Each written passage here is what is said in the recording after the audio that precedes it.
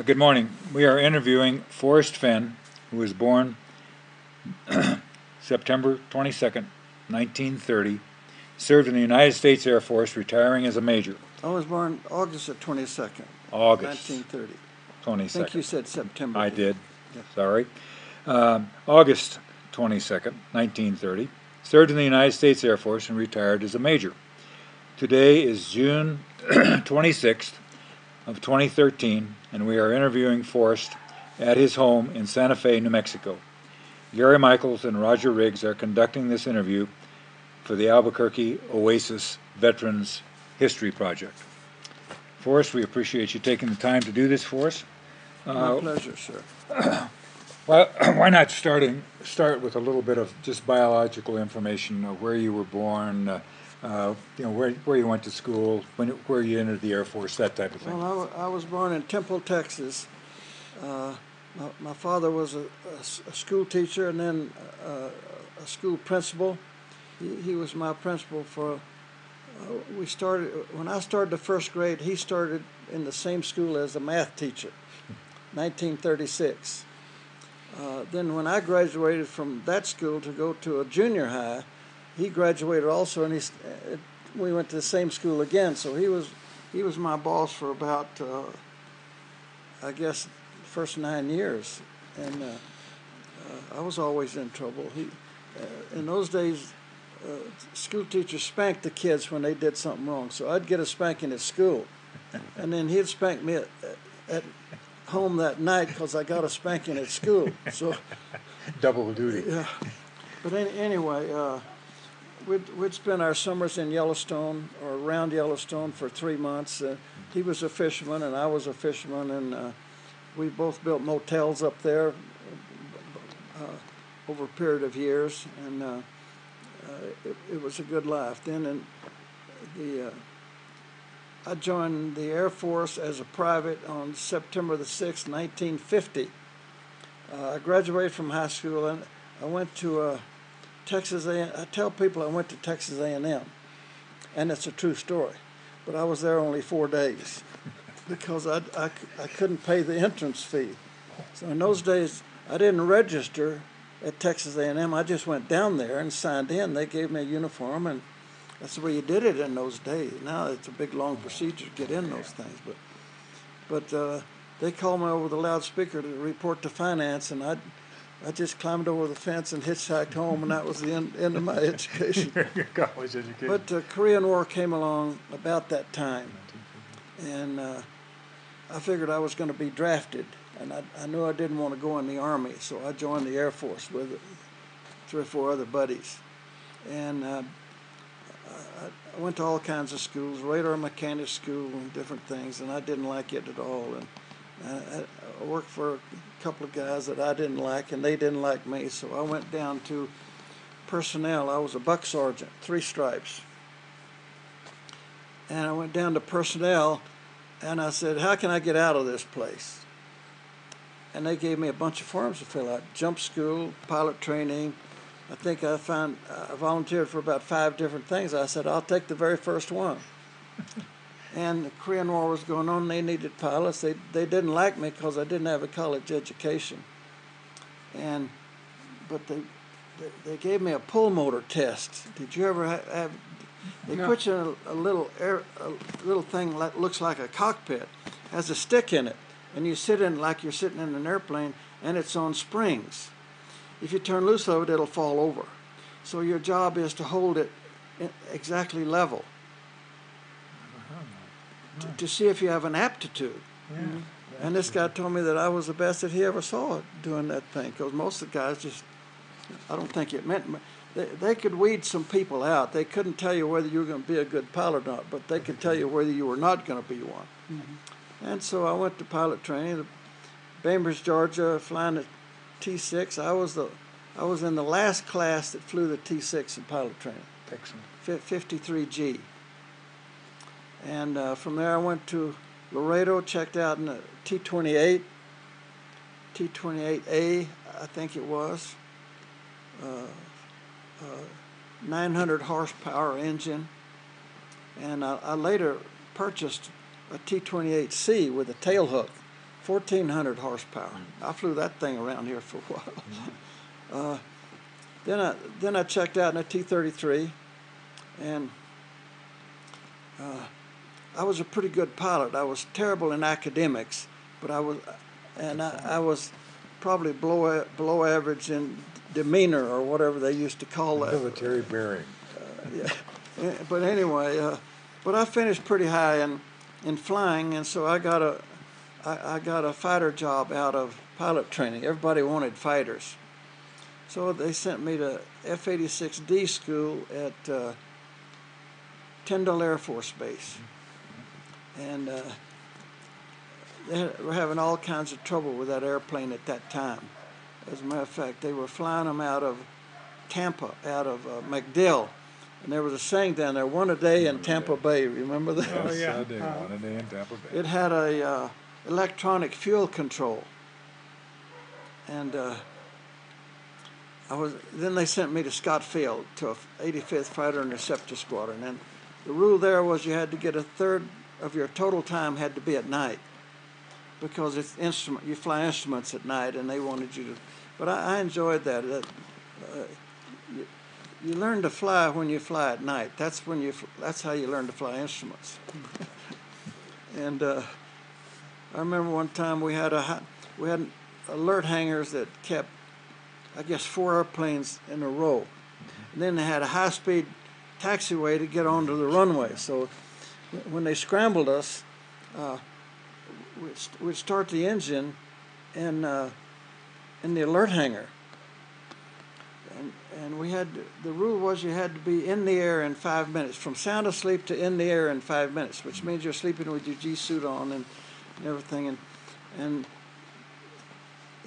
they were worried about somebody taking time to go down the steps, so they made these things like firemen have. You slide down on a pole.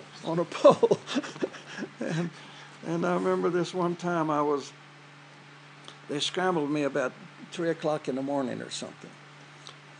It was dark, and I started the engine, pulled out of the hangar, and lit the afterburner, which was routine. Everybody did that. But the tower called me and told me to pull it back because they had a VIP on final. You know, it was a practice scramble anyway, so who cares? So I pulled it back, and the guy was about 2 or 3 minutes coming in there. And while he was landing, my engine flamed out. A malfunction of the electronic fuel control saved my life. That VIP. Just Buy that guy on Final Beer. Yeah, that's right. Yeah. But the F-86D was, I didn't know any better. I thought it was a fast airplane, but it really wasn't. It was not supersonic. And I had a buddy that got out. He was a friend of mine in the same squadron with me at Scott Field, but he got out and went into the Air National Guard in Springfield, Illinois. So I was up in F-86D one time, and he was in an F-86F, and we were gonna show off what we had. And I figured I'm just gonna run this guy. He'll never see me again. So we're sitting side by side at about 400 knots or whatever it was.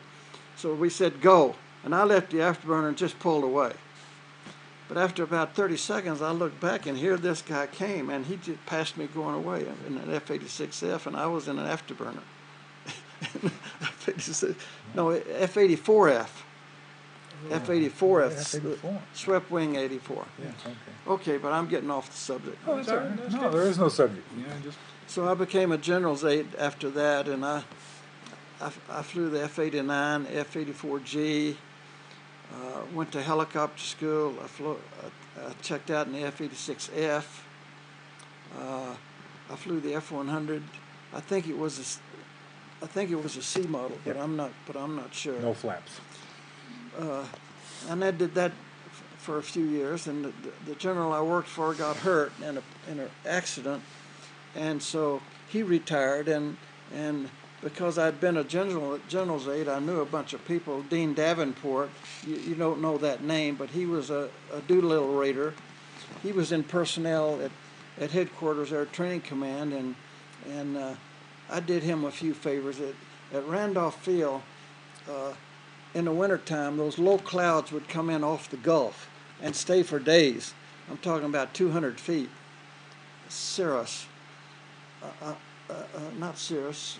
What do they call those? Scud. It was just Stratus like a or scud. something. But anyway, they'd come in there at about 200 feet and stay for days. And Dean Davenport and these other colonels wanted their $150 a month flight pay, so I'd get them in a helicopter and we'd fly.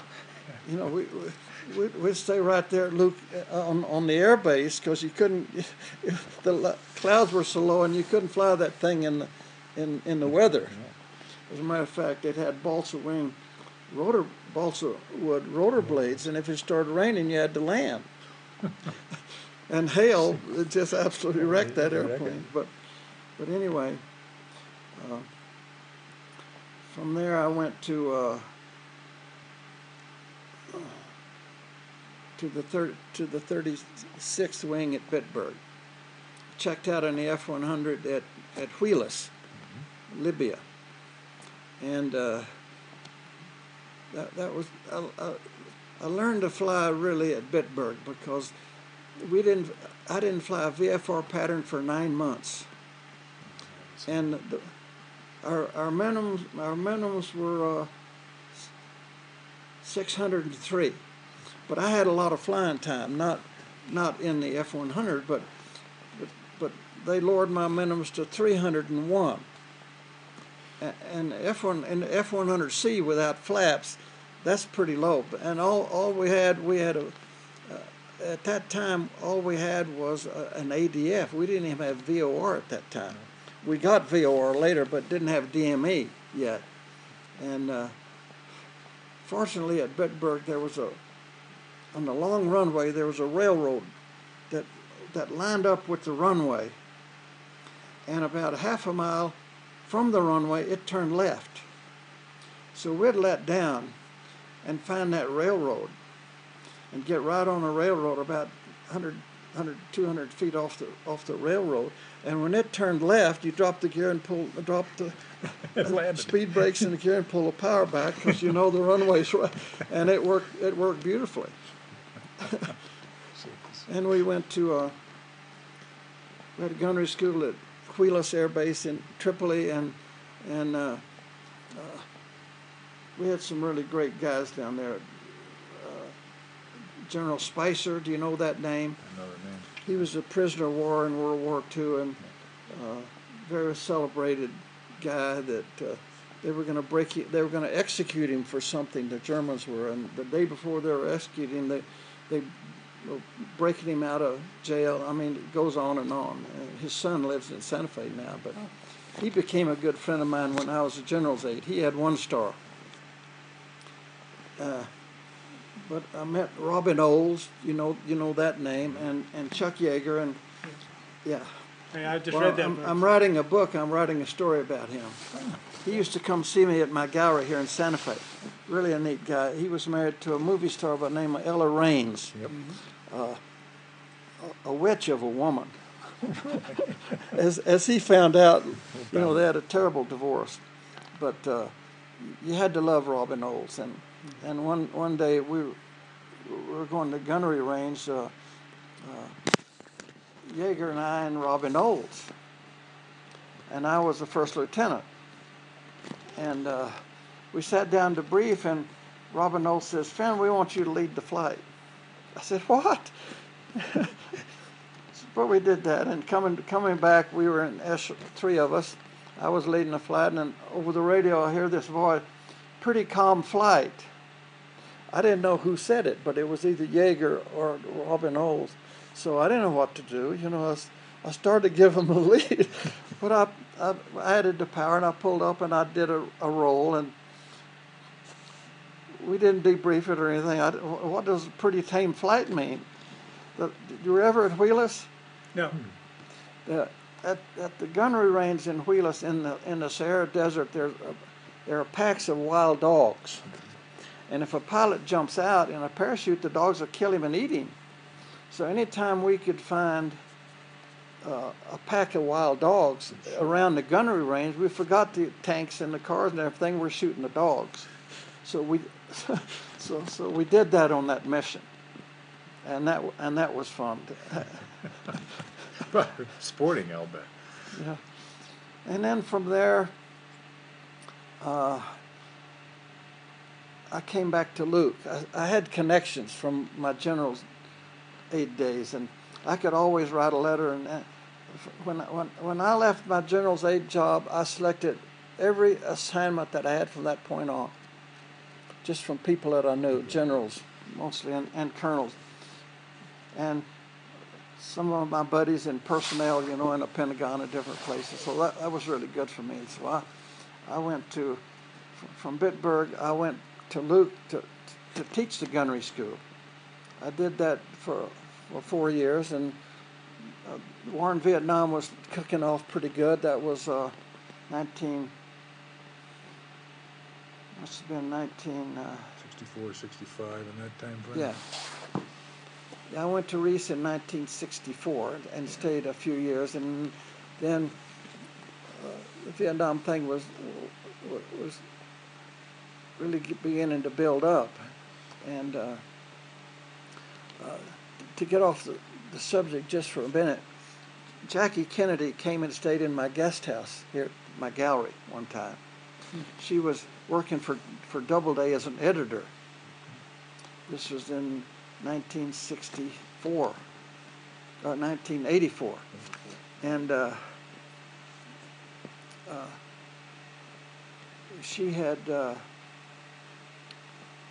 taken a shower, put on a robe, washed her hair, wrapped her hair in a white towel, and walked in my office. I was working late.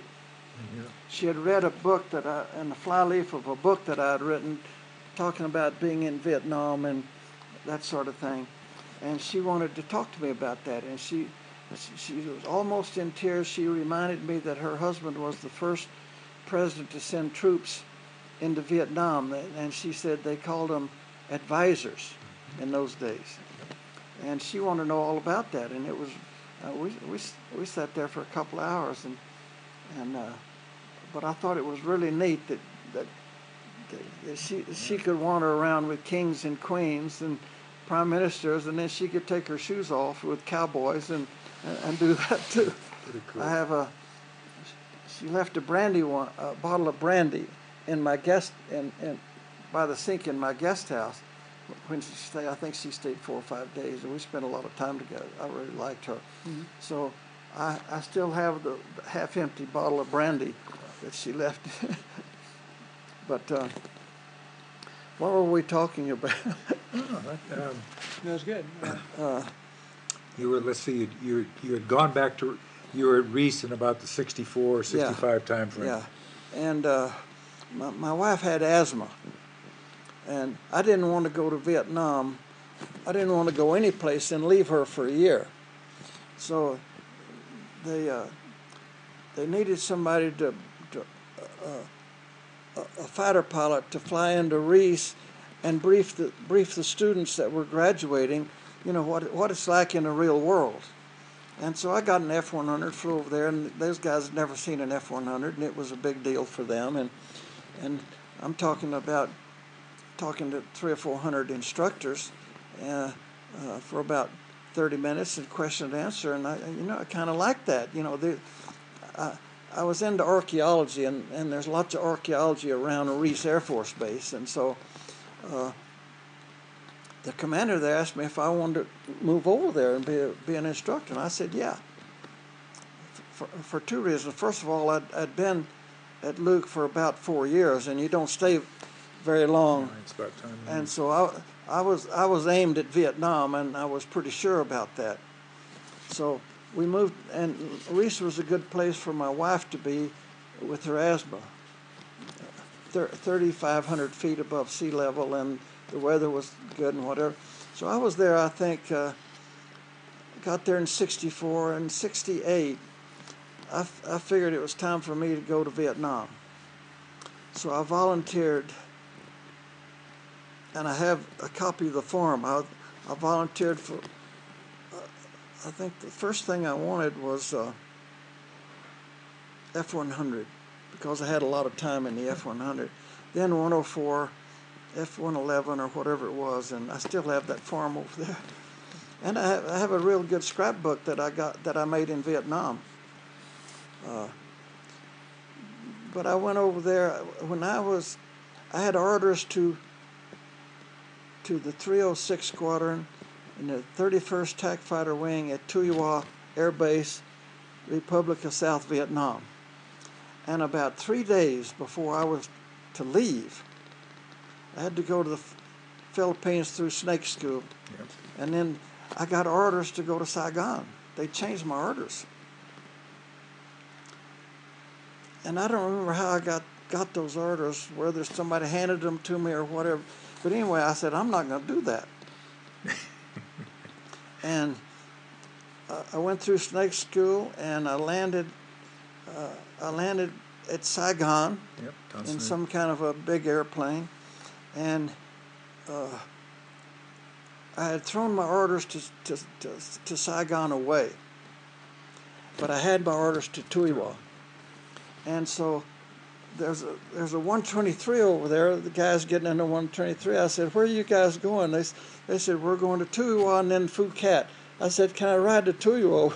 And I got in that 123 and went to Tuyua. I checked in. I showed them my orders and got out. And then about 2 or 3 weeks,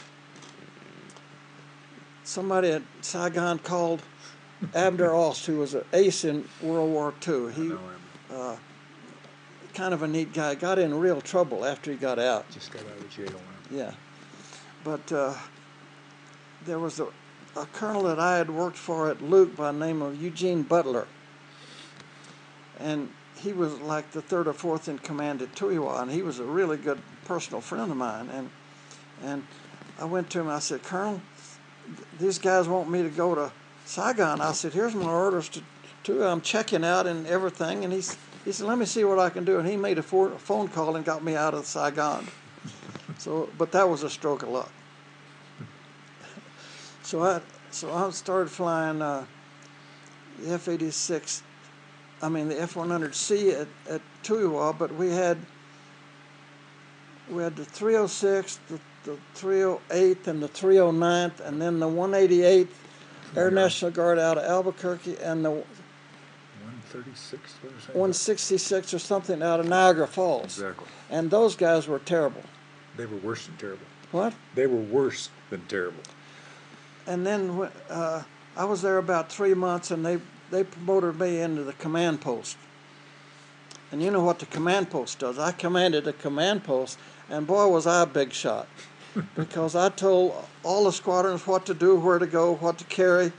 And when I wanted to fly, all I had to do was call them, and I could get any flight I wanted. So I flew 328 combat missions over there in a year. About 50 of them were flying as forward air controllers and O1A, OV-10s, and whatever those little L-19s, I forget what they call that, the grasshoppers.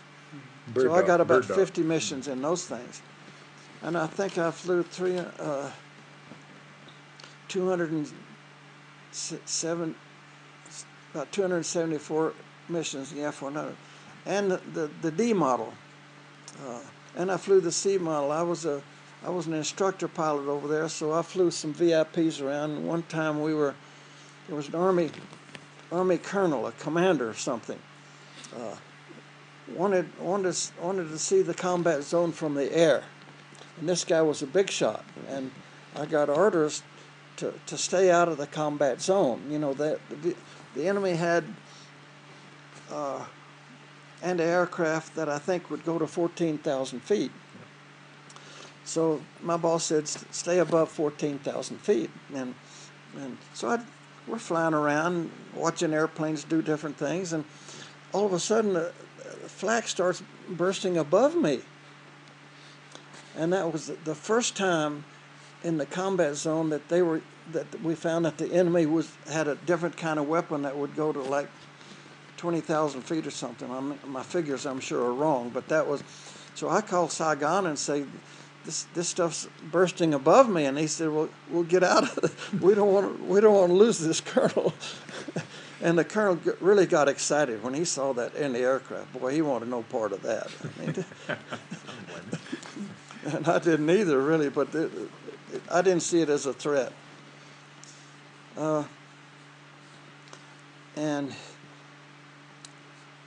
one time, when I was in the command post, I got some kind of a eyes-only Twix out of 7th Air Force at Saigon.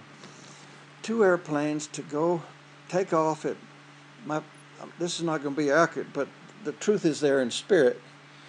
Take off about 2 o'clock in the morning, refuel somewhere, fly way up past the Plain of Jars, Dien Bien Phu, and bomb a house in China.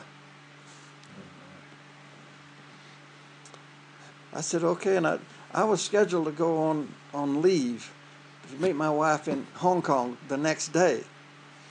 And I took the Twix into Abner Oss, the commander, and said, look at this, boss. And I think he flew it with some other guy. And later on, years later, John Ehrlichman lived here in Santa Fe. He was a good friend of mine. And Halderman, you remember those two names? Oh, yeah. They were both good friends of mine. And John Connolly was a business partner of mine, and he was Secretary of the Treasury, Secretary of the Navy, and different things. And all 3 of those guys, I told them this story, and I said, tell me what you know about us bombing China during the Vietnam War. And none of them knew anything about it. And, I mean, John Halderman and John Ehrlichman had gone to prison and were out. You know, they had nothing to, no skin off their nose. But it was a military decision to bomb China. I thought that was very interesting that Lyndon Johnson and McNamara and those guys knew nothing about this. And I mean, you had to be on target. I mean, it was dark. You had to be on target plus or minus like 3 minutes, refueling once or twice going up and the same thing coming back. But when somebody listens to this thing 100 years from now, I would like for somebody to research that and see what was going on. I tried to find out and I couldn't. And I'm sure that I don't know what was going on, but they wanted to kill somebody up there. And then I was shot down. I was down in the south, in the Delta region of Vietnam, about must have been the middle of October or sometime, and I took battle damage, 50 caliber battle damage, and it didn't hurt the airplane much, but it had holes in my wing, and the wings were wet. So I look out there, first time I knew that I was hit. I mean, the fuel was just pouring out of my damn airplane. My fuel gauge looked like that. And there was a little old airstrip over there by the name of Ben Tui. I mean, it was really a L-19 strip or something. I'm sure I'm not accurate, but it was something like a 5,000-foot runway. And I didn't think I was going to make it. And I went through my bailout procedure, and I'm heading down there, and I could see that it was going to be close. So I was all ready to jump out, and about 2 or 3 miles on final, I had about 220 or 250 knots or something. The engine quit, fuel starvation. So I dropped the tail hook. And I'm still ready to jump out. But I said, I think I'm going to make it. And I touched down just in time to grab that big anchor chain the wrong way, going the wrong way. Oh my God. And there were lots of guys watching because I had declared an emergency, and they said that I know that I touched down going about 220 knots in an F-100. It was a D model. No, wait a minute, I'm not, the second time I jumped out of a D model, but it may have been a C model. But anyway, I grabbed that anchor chain, and I stopped in like 200 feet, because I'm pulling the entire chain. Yeah. I'm surprised